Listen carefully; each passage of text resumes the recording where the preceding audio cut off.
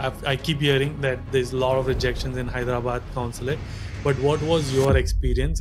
Implementation based difference between C++ and Java. Said it in a very professional way. Okay, hold on a second. Again, he was started typing. So I think this was the Mhm. turning point where Visa officer, I think, completely changed the game. Was the rejection or approval? It was actually a rejection. But before you watch that, I just want to say if you are someone who just got your F1 visa approved and you're planning to come in fall 2025, please let me tell you, job market is extremely brutal. And before you come ready with your resume, LinkedIn, networking, and all of it. And if you don't know how to do it, I have built Job Hunting Accelerator program. It is an ultimate job hunting course that you need to have. And you also, not just course, you also get community, you get live sessions and all the fun stuff.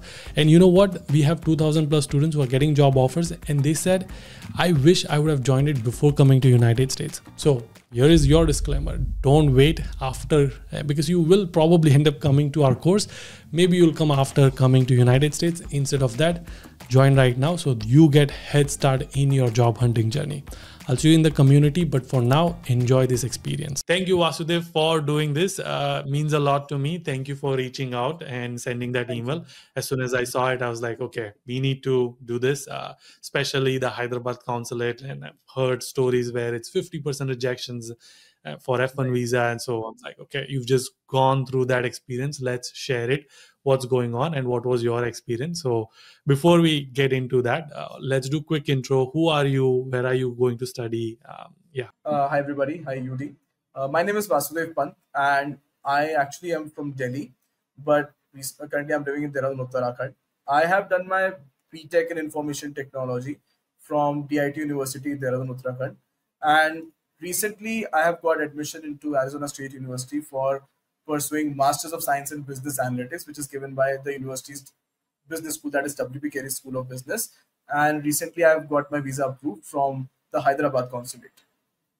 So let's talk about what's going on. I keep hearing that there's a lot of rejections in Hyderabad Consulate, but what was your experience? And so you're going for Arizona State University. It's a good, like, well-known university. So how was your experience? And did you like this? Is this your first time for applying for visa? Yes, it is my first attempt that I applied for visa, and I got it approved in my very first attempt. So talking about my experience, I actually got in. I would remember 10:30. Like I reached consulate at 10 sharp 10, because I have because it was said that please at least reach 30 to 45 minutes prior. So I reached at 10 sharp, and I just submitted all my stuff, including my bag and my suitcase as well, because right after my interview, irrespective of the verdict, I have to catch my flight and come back to Delhi. So Yeah. I submitted all my stuff, and I rushed come as soon as possible for uh, for my turn.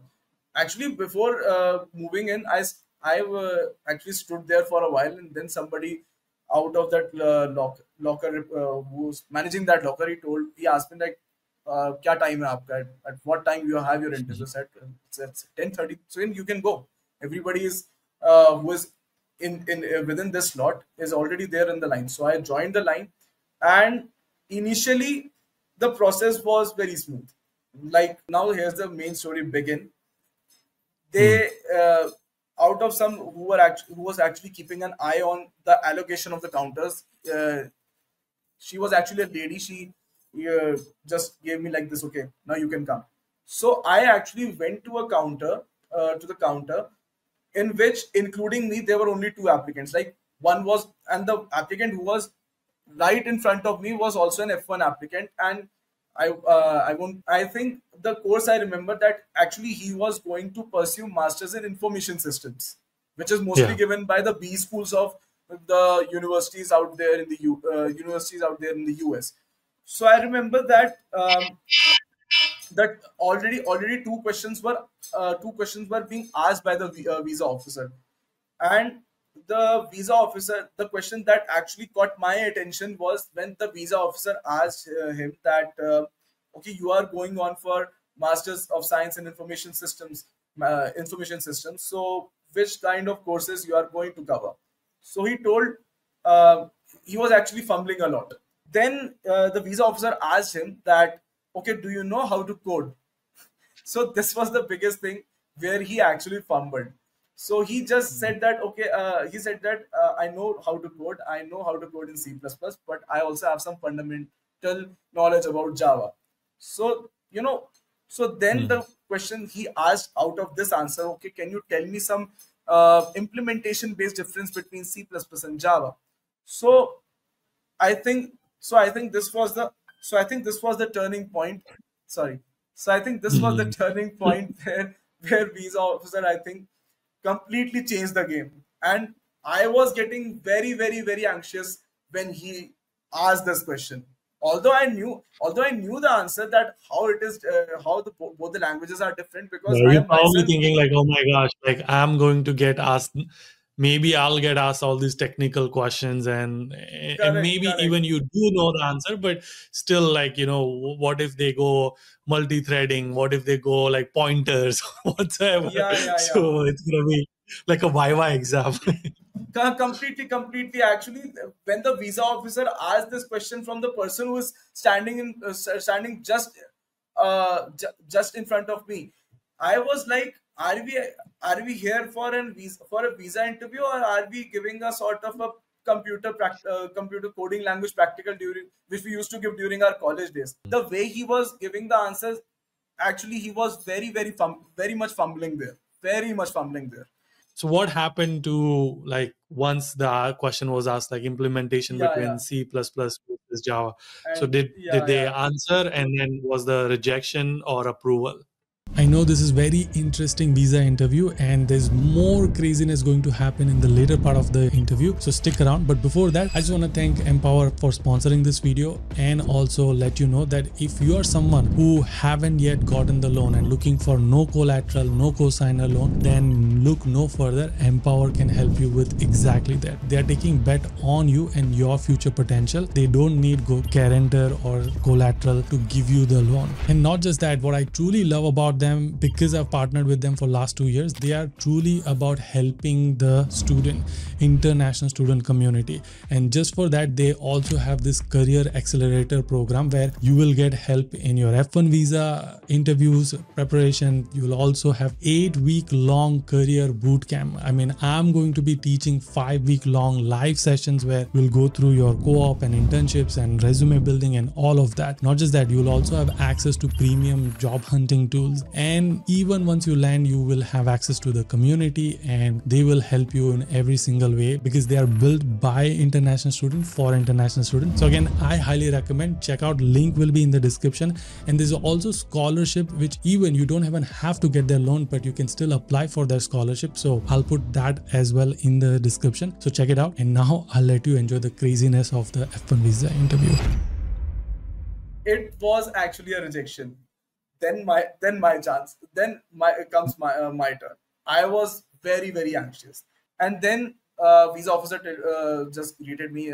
Good morning. Can you pass on me your passport and your I-20 form? I said, good morning, officer. I'm fine. And here's my passport and I-20.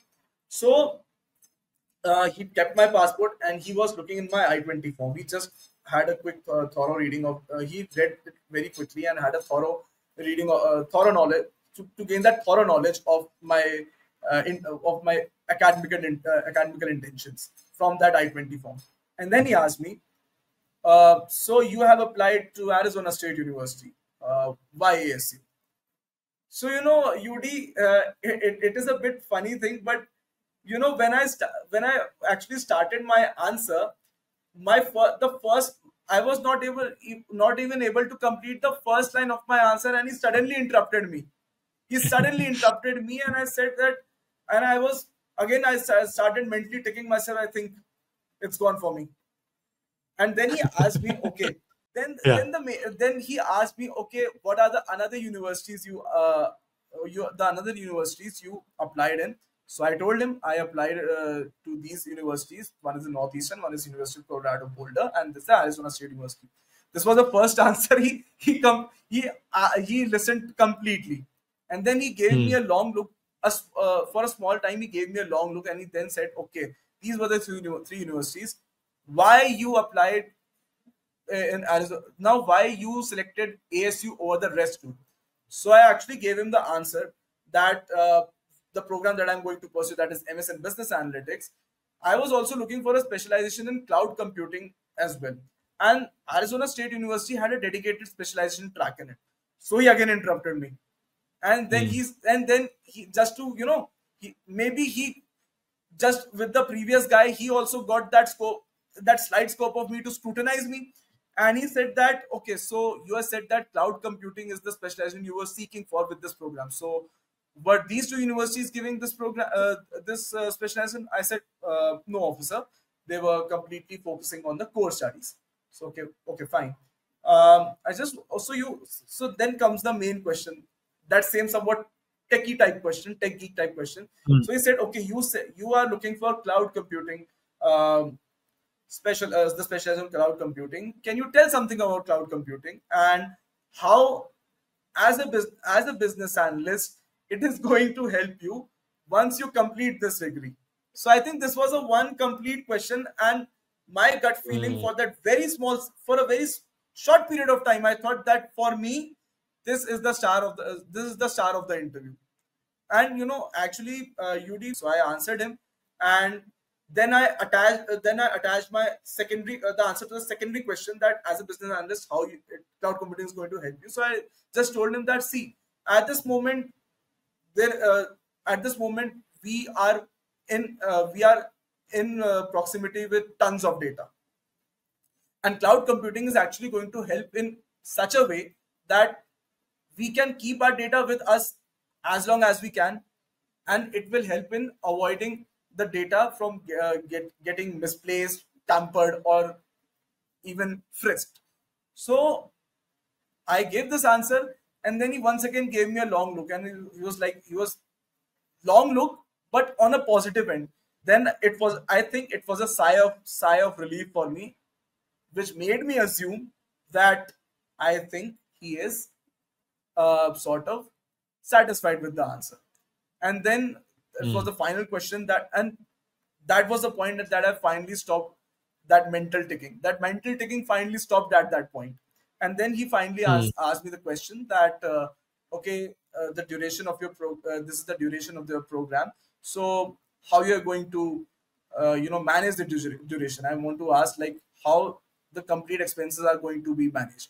So I answered him that my parents are going to fund my education with a combination of their savings and an education loan, and along with this, we also have some assets valued at this much amount.